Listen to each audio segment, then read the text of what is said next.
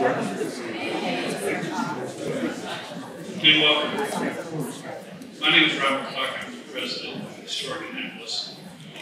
And we are proud to sponsor tonight's guest speaker, Mr. Joe Riley, in cooperation with Mayor Buckley and the city of Annapolis. During these 10 years as we have Charleston, South Carolina, Mayor Riley transformed Charleston and addressed some of the same issues facing downtown Annapolis. Charleston's journey holds lessons for all of us as we look to preserve and enhance Annapoles's authentic historic downtown while creating an enticing public open space other city have. I had the pleasure to spend some time with Mayor Riley today, and I believe there's a great deal we can learn from him. This is the first of a few lectures we hope to bring together, where we're bringing in experts from around the country to learn from best practices. The second lecture, which will be late June or early July, will feature Dr. Tim Chapin, the Dean of the College of Social Sciences and Public Policy from Florida State University. Dr. Chapin will speak about integrating autonomous vehicles into the historic built environment. This is a topic that's near and dear to my heart and promises to be very interesting. We're currently finalizing the details. I hope to share those with you soon. Our goal through the City Dock Action Committee process is to continue and improve the high quality of life in Annapolis that we all enjoy. People love Annapolis because of the rich experiences it has to offer, that make City Dock experience even better. Through this lecture series, we hope to provide inspiration by way of thought-provoking conversation that will inform our path to a reimagined City Dock. I thank you for being here this evening, and I thank our partners, Mayor Gavin Buckley and the City of Annapolis, the Downtown Annapolis Partnership, Visit Annapolis, Katz Brothers, Severn Bank, and Maryland Hall for Creative Arts, its President and CEO, Margaret Davis, and our entire staff for all their assistance making tonight possible. I'd now like to introduce you to our Mayor, Gavin Buckley.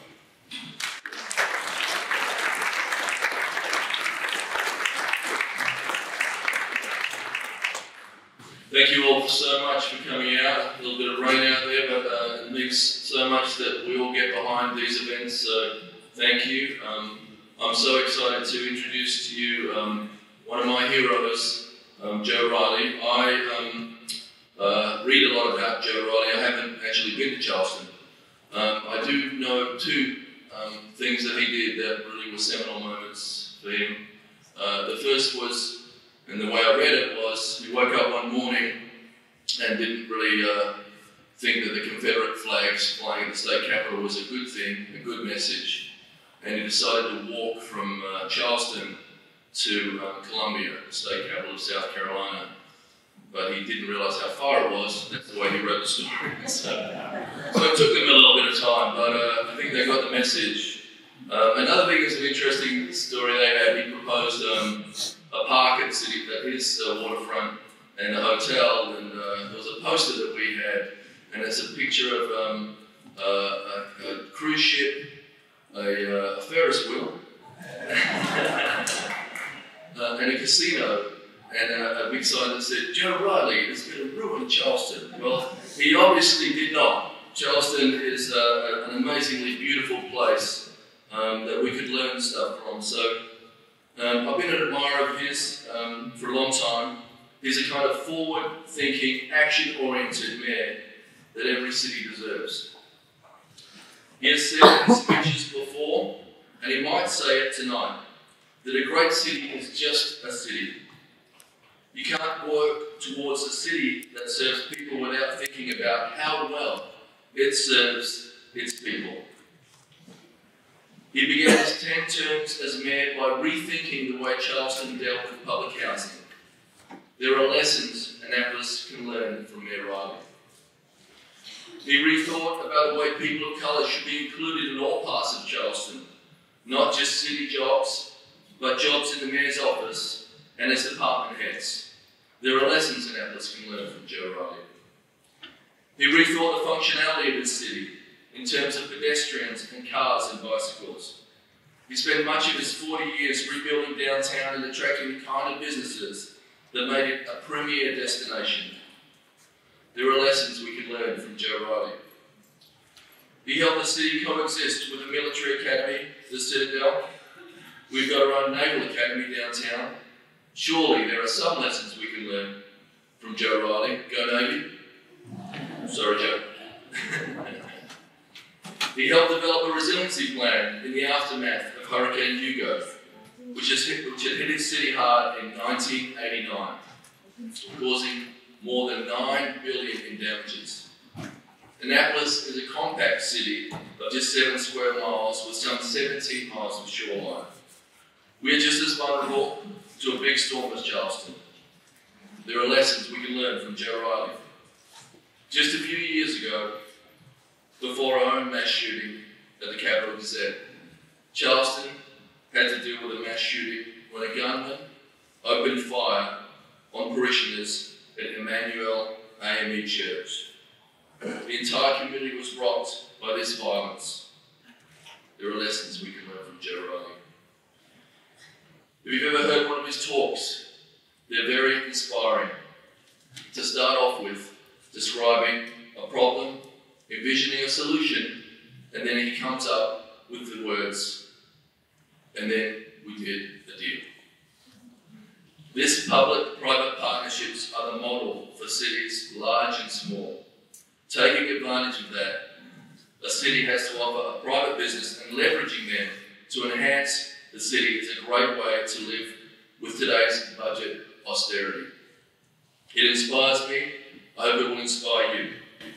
The lessons we can learn from Mayor Riley tonight, I hope will help us better understand how a city can make changes but still hang on to its rich history. I hope this talk will showcase how unscary some forward-thinking ideas were for Charleston and perhaps can be for Annapolis.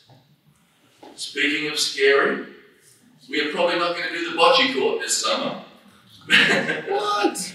Because I understand that the ULI committee is working vigorously on some ideas for City Dock, and I do not want to dilute those ideas. So the pop-up idea we had planned, we'll probably put it on hold till next summer.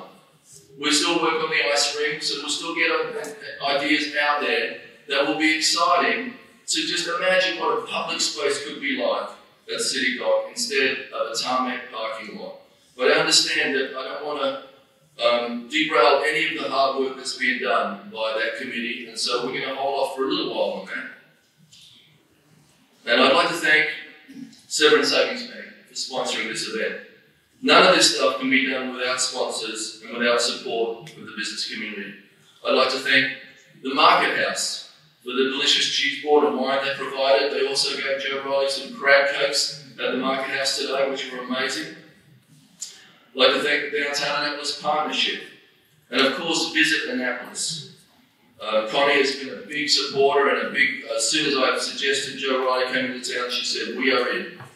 And of course, Katzeff Brothers. Neil Katzeff, we can always count on him when it comes to these things. From this to the Clydesdale, his company has always been there for him, and he has lost a dear friend recently.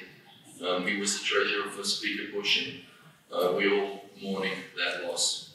And I'd especially like to thank Robert Clark and Historic Annapolis Foundation for their sponsorship, their partnership, and their leadership. And without any further words, let's start reimagining City Dock with Speaker, Mayor, the Mayor's Mayor, Joe Riley.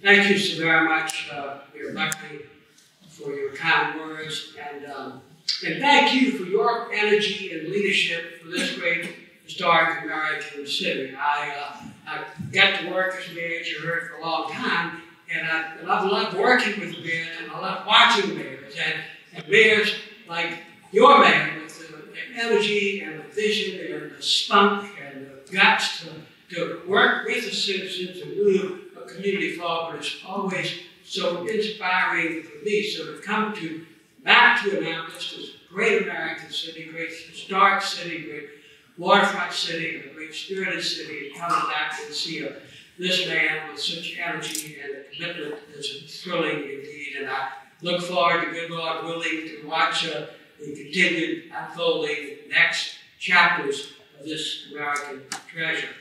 I want to thank all that you allowed me to come today, and Robert Clark and the foundation that he leads, the staff of the city, the staff of Historic Annapolis, and all of you for coming today. The success of the city in part depends upon its willingness to continue to reimagine. Reimagine about a future. Reimagine a more livable city. I will talk today about the city and my experience in Charleston, the city in large, writ large, in many facets of it. But you know, Jim Rouse, and I was talking with one of his former colleagues here earlier this evening, and I got to work with Jim. He was head of the National Housing Task Force many years ago. We met regularly and came up with wonderful new initiatives for our country. He's such a wonderful man. But I remember he said that water is magic. And indeed it is. And you know, most cities run water. Most older cities run water for obvious reasons. And the degree to which a city celebrates its water's edge and attends to it with a commitment to beauty and excellence is the extent to which the city, I believe, can continue to prosper further. Look at great cities around the world and what happens on the water's edge for the citizens and for the visitors. Done with quality and with great vision as inspiring, and I'm confident, and I come to tonight with no no recommendations for you, just to salute the process that you're in, and my complete faith that it will yield extraordinary results for your great city. So I will talk about the city tonight, and if I magically work this equipment, and if I'm not working it, they will tell me, and it's a new piece of equipment, very good. And I'm an old piece of equipment. When you have an old piece of equipment working with a new piece of equipment, interesting things happen. Charleston was an old American city. It was built before the automobile and the elevator. The city of remarkable human scale and physical beauty, and a city that the Industrial Revolution passed by. So it was not knocked down by the wrecking ball because of a huge amount of economic progress. In fact, the economy was pretty dim after the Civil War in Charleston. But Charleston, as you have got wonderful preservation leadership, Star Charleston Foundation Preservation Society, and the mothers and fathers got the city council a long time ago to adopt the nation's first preservation ordinance. So the city of Charleston, beauty and scale is preserved. But cities are not preordained, nothing is automatic. And cities are filled with all kinds of opportunities for huge achievement and great mistakes and failure. Now this was a great mistake. This was the demolition of the Star Charleston Hotel. Now that was where the Democratic Convention of 1860 met. Historic and beautiful.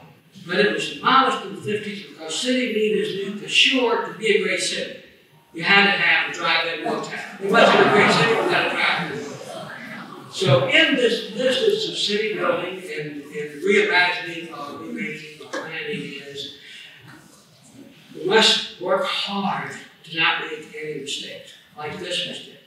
So we started in 4 sections of our city with the challenge of affordable housing, and we had vacant lots. And we wanted to put affordable housing into vacant lots. And these neighborhoods had frame buildings like this. They addressed the sidewalk, and in a wonderful scale. And then that's what houses look like in the city. And they built affordable housing in the 60s. Well meaning, we need to build affordable housing. But it looked like that. It was ugly as sin. And they put a cyclone fence around it to warn you this was not a safe neighborhood, and no one should want to live there to begin with. So anyway, we were determined to build beautiful affordable housing. We picked a young architect, and he designed that. Didn't cost any more than the other stuff. Won national awards. So we had that experience when the Housing Authority got a grant for a new housing project years ago. They were so excited. They said, we're going to just build a new project.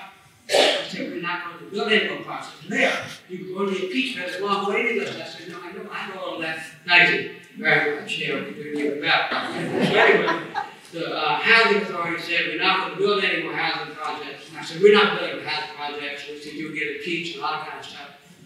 But this ignored all accumulated lessons of Western civilization. How do you build towns and cities? Beauty and scale. So we're not going to build this. We're going to scatter public housing on vacant lots instead. Well, they didn't think that was a very good idea, but a lot of my citizens didn't either because they got nervous about the housing next door. The average American had to make up and want to say, honey, wouldn't it be good if we could get some of that public housing next door? So we had to sell the citizens on the sites, and then we picked the sites, and then we picked the architects, ugly as sin, found those architects, and we got other architects, and then this is what was built. It won awards from the President of the United States because we showed America that you could build with beauty, public housing. When I was at a cocktail party with the President of one of our college's homes after we were opening these, a server came up to me with a tray of food, a crush of people and just kind of weeding to give me something. And she said, Riley, I want to thank you. And I said, what's that for, man? And she said, because Monday, I'm moving into 7 Marion Street. That was one of these. And it's so beautiful. And I thought back then, maybe a mayor would not have a prospective tenant of public housing use the word beautiful for. And the fact of the matter is, there is no instance, no justification under any circumstance ever build anything in the city that doesn't add to the beauty of the city. Now that one public housing building right there became a catalyst for revitalization of the neighborhood. Then we worked on the really rundown of neighborhoods, and because you're rebuilding a city, you've got to do it holistically for everybody, including the poor citizens. So get these buildings from getting knocked down. And your great achievement, national achievement of historic preservation speaks for itself, but every time we save an old building, we keep a piece of texture, fabric, history, scale, memories of the community. One danger in America is that if we don't look out, and it wouldn't happen in Annapolis, but it will be a 70-year-old country. Everything's about 70 years old, and when it's 70 years old, you tear down. There'll be no consistency and no scale. So anyway, we saved several hundred of these. These were all restored as affordable housing, and we did several hundred of these, all affordable housing in one form or another. We created nonprofits and did some of our own, subsidized developers. And this here was burned out, as you see on the left. And we created a new housing nonprofit to do this one.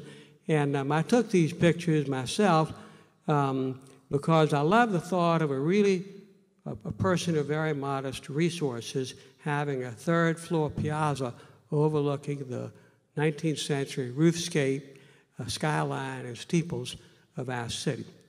These were called Freedmen's Cottages.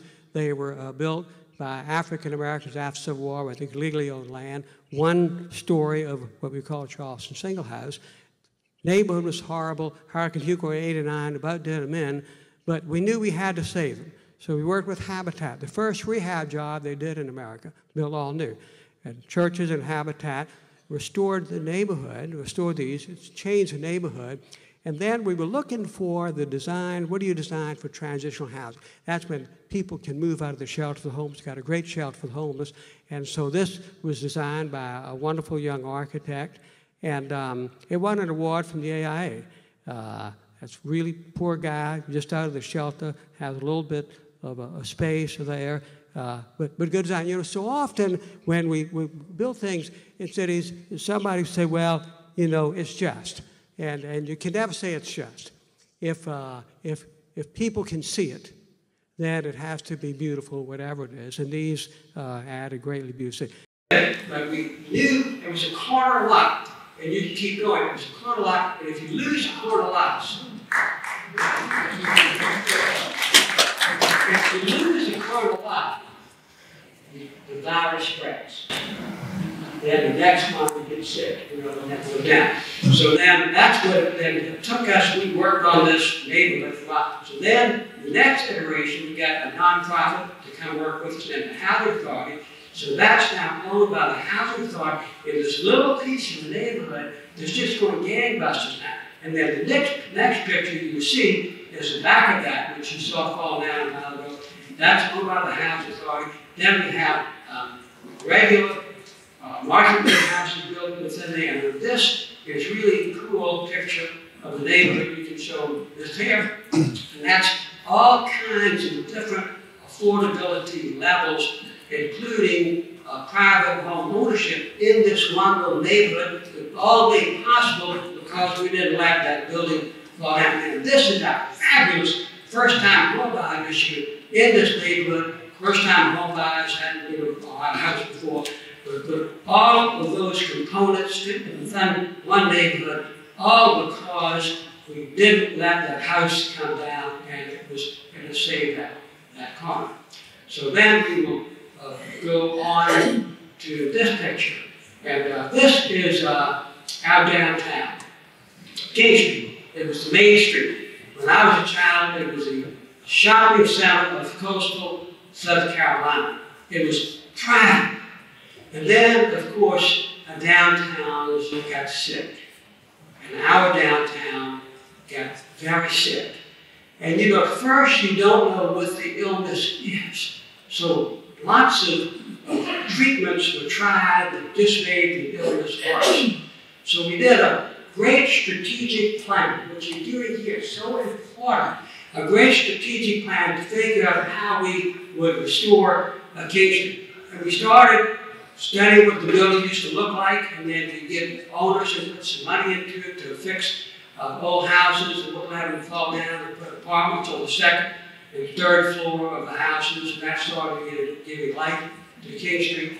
And then they wanted to tear this down, we wouldn't let them. Really nice guy. He contributed generously to that campaign and didn't know why we wouldn't let him tear the building down. We couldn't let him down. So we got some money in there and restored it. We got apartments on the second and third floor. We got a shop on the first floor.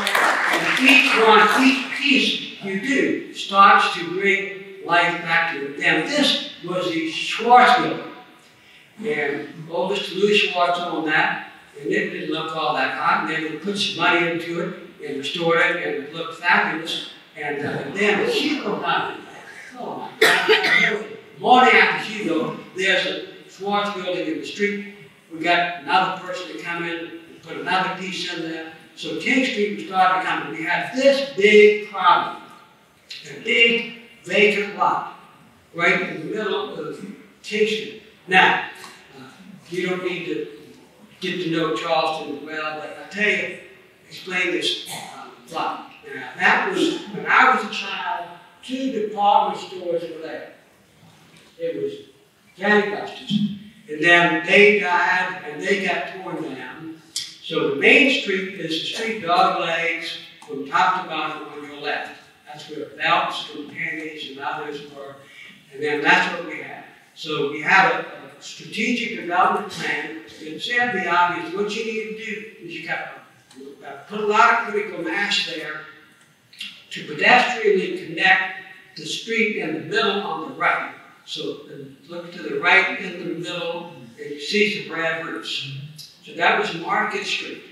They need to connect Market Street with the energy of people pedestrian moving to King Street, the street that dogleg, and then start sending that energy up and down King Street. So Market Street, it started coming back a little bit.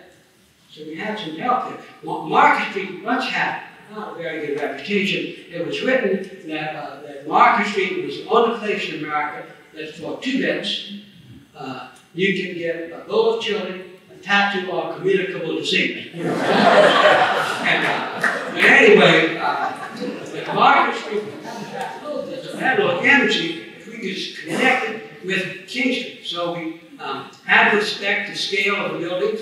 Couldn't put really tall stuff there on the street, but we needed energy. Couldn't be, you know, dicky and had to protect the Market Hall, you know, like Faneuil Hall, move the street back a little bit, insisted on pedestrian retail activity on the first floor. And that's what we got. A huge effort. And actually, y'all know, many of you know Bob Embry and David Cordish from Baltimore that helped us with this. And so we got the critical mass there and the retail and everything. And then it's a bigger building, but you see it set back. And so we protected the street and got the energy. Now I'll show you 2 details. The details are very important. You know, and details are very important in what we do in life. You know, everything we do, detail. Well, same in the city. The details are very important. And it's not the broad brushes of fine strokes. So two details. One was a parking garage up on the upper right. I'll show you that in just a minute. And then the other detail is the developer wanted the pre-assembly space. It's a hotel conference center where you have a drink or coffee before the meeting, right? So you come down the elevator. You see where the elevator walk, obviously right in the middle of it. And you come down the elevator to the 2nd floor, you peel up in the pre-assembly space. That's perfect, right? So they said, that's where you put the pre-assembly space. I said, well, where will the kitchen go? And they said, well, that'd be on the King Street side. Whoops, go back a minute. Thank you, terrific. That would be on the King Street side. And I said, well, you have no windows. They said, well, I said, you know, look here, in a city, it used to be if you owned a lot of building on a city, you were honored to do that, and you respected it. So building with phony windows, no windows, kitchens, and all that kind of stuff, we're not going to do that. We would put that in the middle and put the pre-assembly space on the street. So they did exactly that. And then you'll see it's fabulous pre-assembly space. Look at the next one. You can look out and no kidding see the city. Because sometimes you get these places, you don't know even where the city is, where you are, and you see the city, and then from the street you look out and you see the civic engagement of activity going on that connects. You know it's a civic activity that belongs to you as a citizen, even if you're not there. And so you can see that, and then Charleston Place was a huge success, and dozens of buildings keep going, and no traveling all crazy, everybody had it.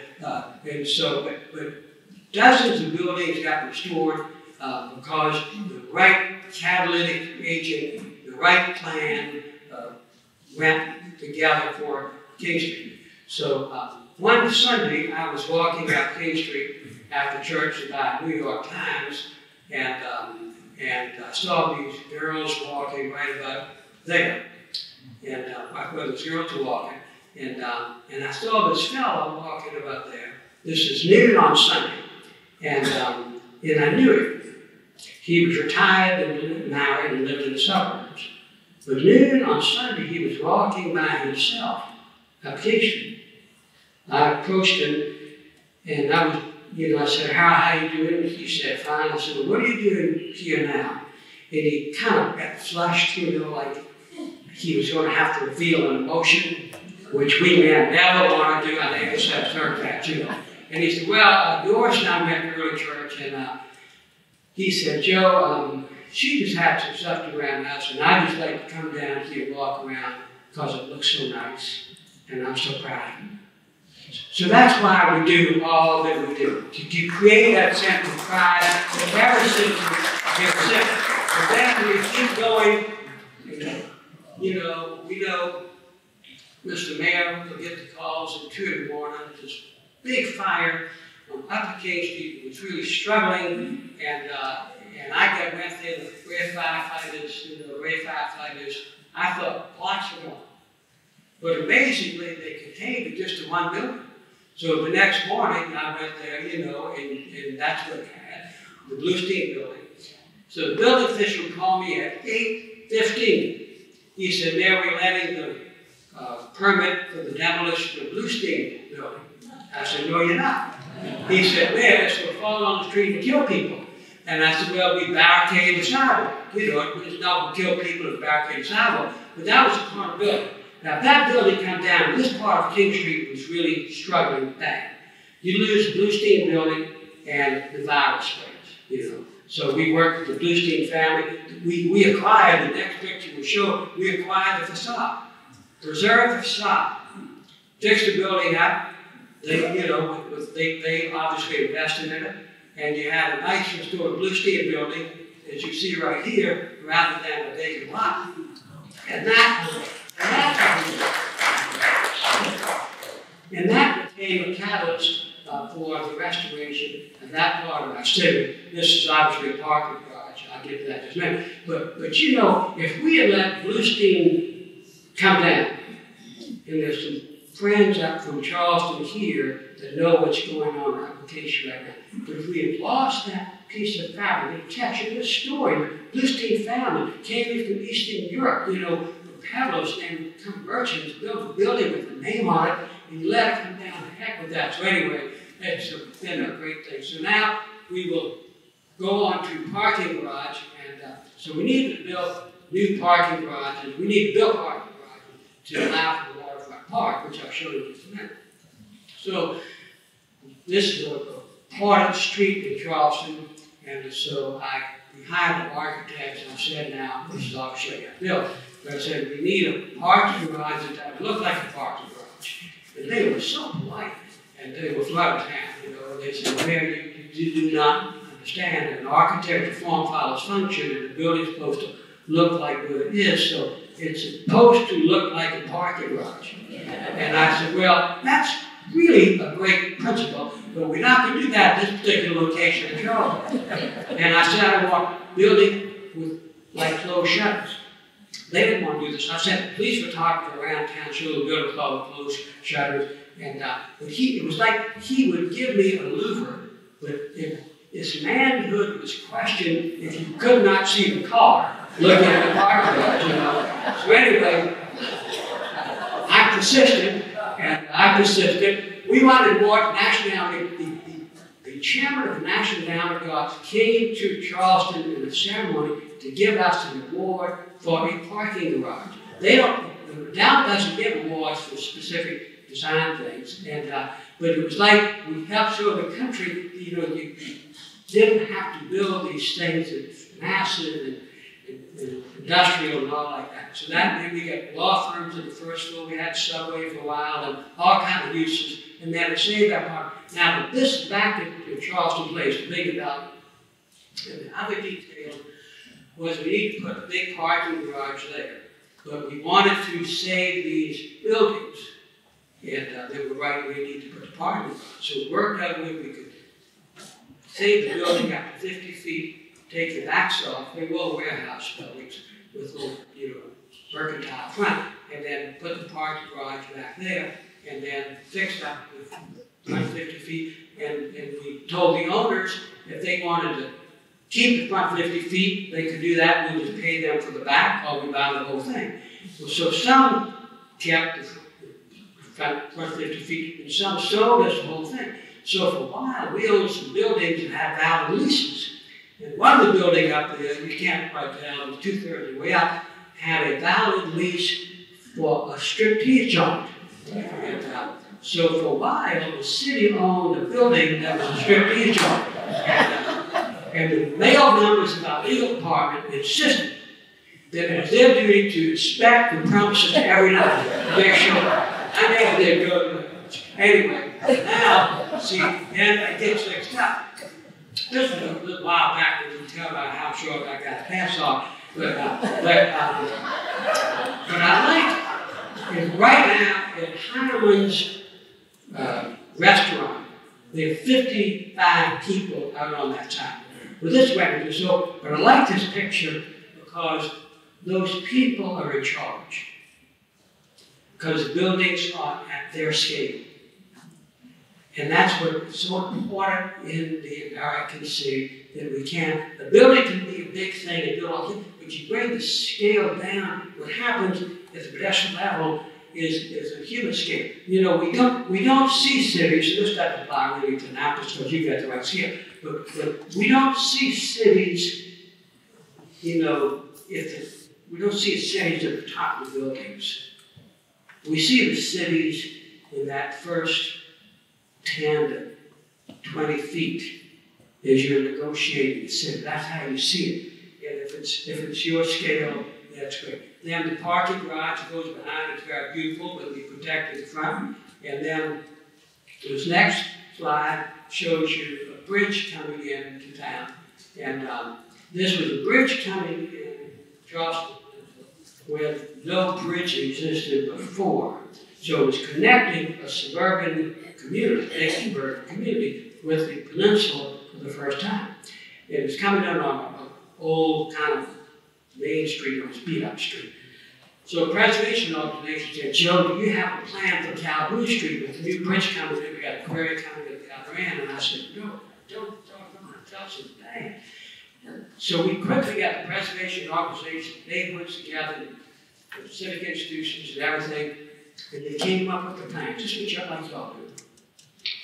And it helped us figure out what Calhoun Street could be. It could be Great Urban Boulevard, and it had the uses that we wanted and the uses that we didn't want. So luckily we got the plan for Calhoun Street when, as always, you're good friends.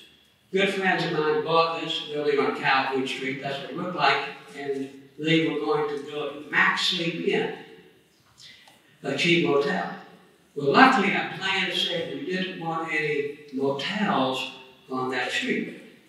So I told my friends that they couldn't build their Max Sleep Inn on the street, which they didn't really like that at all. And so they took it to city council, and I won by one vote. Kept a cheap motel. He's a good friend. When you make up, you know, you got to keep moving forward. So then, rather than a cheap motel, the county was going to move the library to downtown, and so we got a new library instead of a cheap motel, because the citizens said we have the right to have a plan. Then across the street was the surface parking lot, and we worked with the school board. They were going to move out of downtown. We got a school board building, city building, vacant lot, go back, a vacant lot, across the street, back one time, across the street, so you go back. It's hard to go back, but across the street, so you got, because of the plan, we had a library, a quintessential public building, a library across the street from another public building, keep moving forward because there was a plan. So then, the next slide will show us the Francis Marion Hotel. So this is part of the Calhoun Street plan, and we needed it to be a hotel, but it kept going broke. And then somebody died, put some chewing gum in the cracks or whatever, and then they fixed it up, and then another one would die. And so finally, no one would die, and the Prudential owned it in foreclosure. And so I called the Prudential guy and said, man, we've got to keep this as a hotel. Well, the College of Charleston wanted to buy it for a dorm. But if it's a dorm, what happens? You know, everybody knows that used to be a hotel, so if the dorm, it means that things just aren't going that good on the street anymore, and the best thing they can do is the dorm. Nothing bad about the dorm, but that's a hotel. So I told them, the college, they could not buy it for a dorm. Now, I did not have the legal authority to tell the college they could not buy it, but I told them why. So we worked with the developer, and we put all kinds of money into it. I want to one-way loans and bought the land next door to the parking garage. But we saved it and it got restored. So instead of a dorm, next down that street that used to be that, and look at what it is now, because we put a hotel there, the right use, the right organic use, and that, and then across the street, that's what it looked like that. And no kidding, on our Main Street application looked like that, because the hotel that got done, and then the next one, and becomes a lively part of the town, all because the right use went. And then across the street, we have this square that never had really become left. It was old Marion Square. They put a band shell on it in the 40s, but it was just kind of scruffy. You had surface parking up there, you could see, and they had dumpsters. And just, you know, it was the opposite of elegant. So we had a great landscape architect, worked with the citizens, and said it could become a great urban square. And so, did that. And it is gorgeous. And then the land values around it. That building was a federal building, $70 million hotel. Right, you can't see now. There's a $110 million hotel.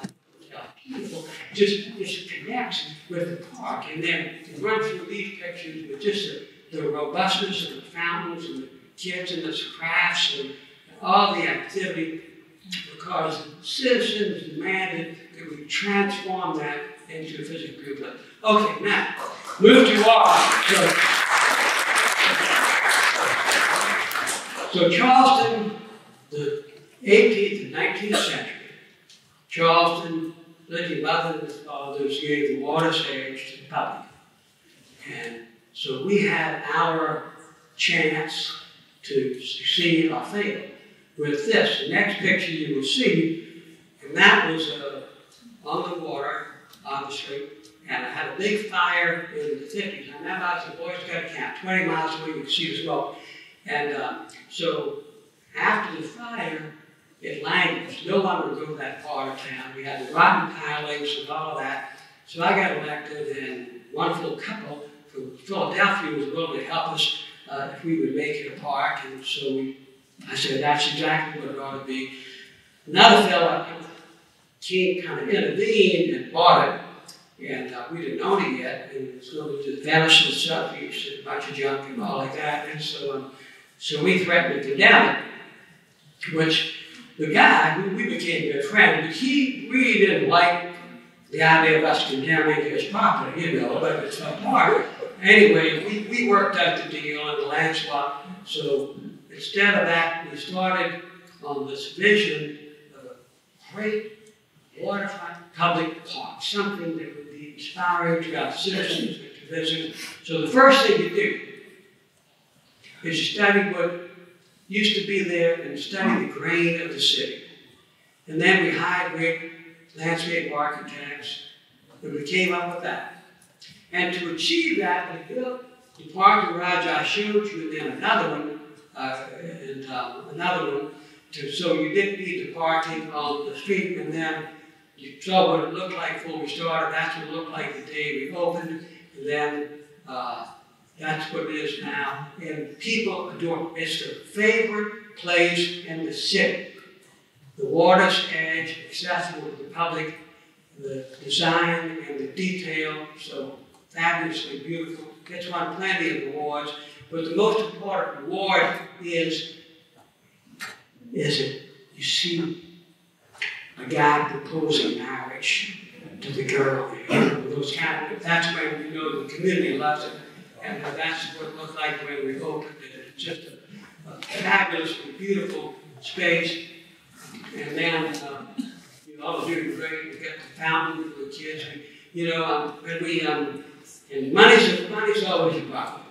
And Ray and I talked about this earlier today. When you just keep trying to find how to get the money. Because when we had the bid opening for this park, the contractor we got the little bid came to me and said, Joe, it was over budget, of course. And he said, I know how to take the gold plater. I said, we're not taking any gold plater. Not that gold plate was funny, because the finery, you build something for citizens, the great cities in the world, you go to great cities in the world, and you see nice stuff. in the public zone. And the reason they put nice stuff is because everybody owns it.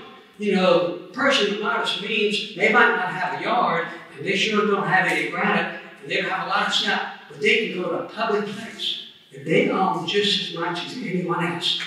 It's a wonderful the kids play in the fountain, and they have a great time. It's just fabulous. Now, I show you this because in the design of a park, and when you're working in reimagining the city docks, and it's complicated, is figure out the purpose. And sometimes it might be purposeless. But we figured out for this park, the purpose was simple. That this bustling city, this park, is different than any other park. Needs places of peace and repose. And so in this park, which is different, we have no events. No events. The National Trust has to have their annual dinner. The Governors Association came from around. No. It's one place where when you go, you own it. You know, no one's got a party rather than your thing. And so it's just a gorgeous park, and the citizens love it. So then we started looking at the commitment to, thank you, thinking good Kerry. So looking at it. Now, by the way, it's the 4th of July, that was the British thing there. So anyway, we started, that's Mr. Bisgal. So anyway, we looked at this ethic of public access on the water's edge. Because we got a lot of water's edge in Charleston, and so we started looking upriver from the park, and you see the gold, we said, trying to get water's edge around there. So that's looking from the park north, and those piers and everything, and then you see the tall building. And we had plans for that part of town, and you'll see what we've done in a minute. And so on that, where that tall building is, if you can go back one, if I'm not making you dizzy. So the tall building, I needed to get in front of that big tall building. And the owners of the tall building didn't want that because they had their own private situation. And I couldn't condemn it, but I didn't want you to be at one part of the water's edge, and then there's a gate, and you can't go through there. So luckily, we were patient. And the bulkhead started filling. So the tall building people came to me and said, Mayor Ali, we know how to work this thing out. If the city will acquire a bulkhead, fix it up, $several million, then we can allow public access. So we did that, and it's very good. It closes at 9:30 at night and all that. So now you can go to the next picture. So you see, how do we distinguish? And all these things are a piece at a time. So we needed to think a way to get around that, and you can keep going. So now, all things have happened over time, but there is waterfront connection all along that whole thing we see along there, including, you see the tall building kind of right in the kind of building that's got the white roof. So right in front of the tall building, and then I'm going to go all the way up to the end of this picture and show you a scruffy looking thing that was right at the end of the street, Charlotte Street, and that's what it looked like. And I said, well, you've got to have streets there. And so we worked to get a little, it's small, people could criticize, spend a lot of money for a little piece on the water, but it's the last place you could go, and you could Portugal docks, and it's cost a lot of money. And then I got lucky because my good friends decided that we needed a monument to honor the Irish ancestry of Charleston. So politically, I was covered. That was great.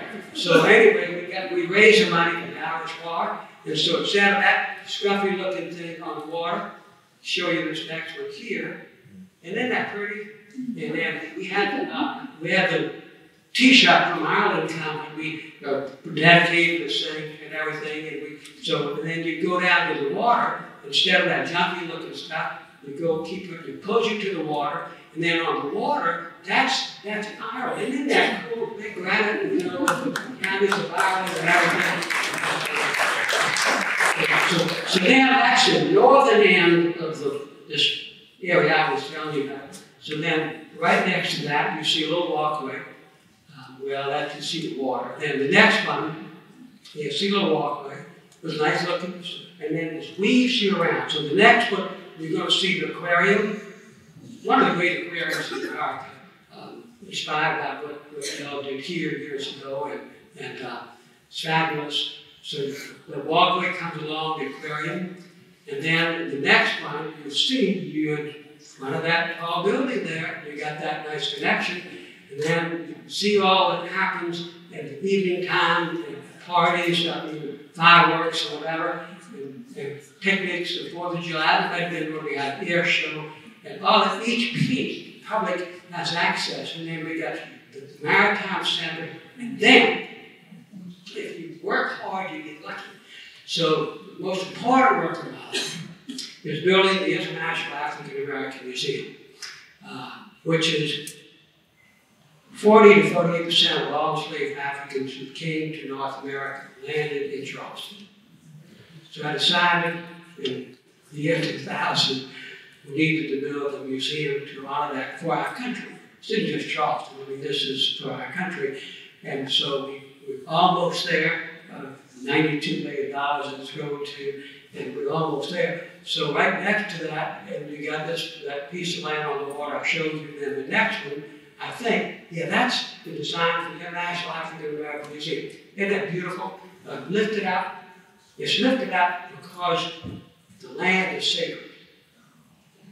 It's where lots of enslaved Africans died there, and it came in those circumstances. So it's lifted up to respect and honor that. So we got a wonderful museum and all that, and the connection, the water. And then on the other side of town, on the Ashley River, there was just a scruffy, no-shoulder deal in the highway department, and we worked, had some permits. It took a long time, it was a lot of money, but it had this little walk.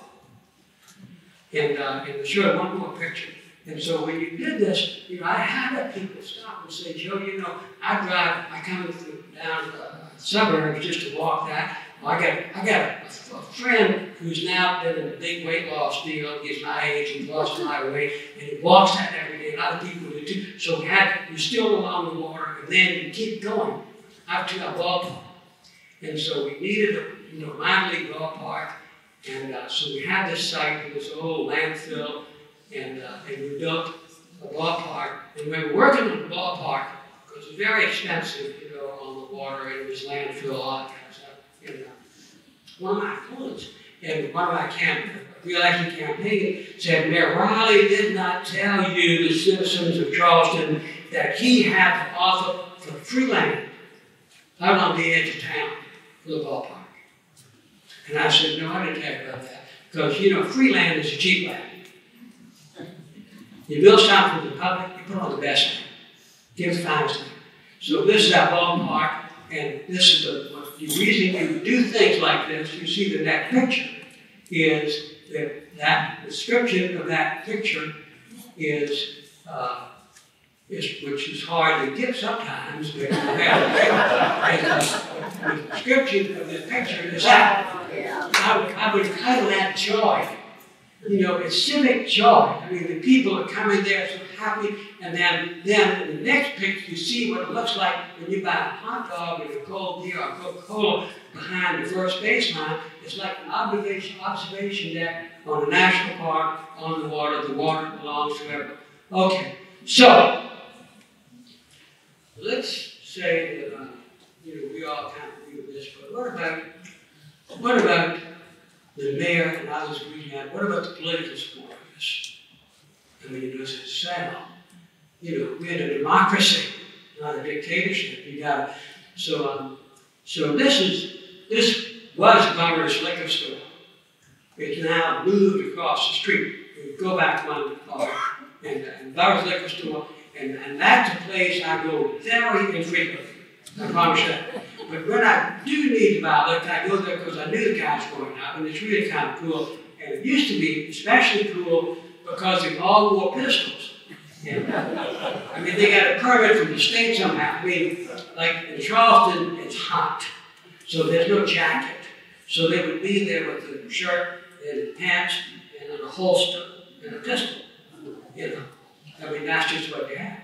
So one day I was in there with my very modest purchase, and these guys converged, you know, on the other side of the counter, like they were going to give me some information, which can make you a little nervous if you're late, you know. And so they converged, and one of those guys want to talk to me about, I'll show you this. We had this intersection, go back one way, I mean, we had this intersection, and we were putting the water line through there, and a friend of mine sent me a note, said, Joe, why y'all digging it up? Why don't you clean something? It was just asphalt. So I said that to Parks people, they came with that idea. So instead of that asphalt thing, we got this next one you see. Rather than asphalt thing, you see what happened. And so I'm at the liquor store, one of the guys looked at me and said, man, you know what y'all doing down there at Broad Avenue? I said, yeah. He said, that was the prettiest thing I've ever seen. Another guy kind of with his hand, you know, resting on his pistol said, man, do you know where I live? Do you know where I live? And I said, sure. I didn't know where he lived, but he had a pistol. He said, I drive 2 miles out of the way going home every night just to ride by and look at that park. And another one said, that was a big tree y'all transplanted. And I said, I thought that would be nice. And then they wanted to get into flower bed, and then they wanted to get into architect.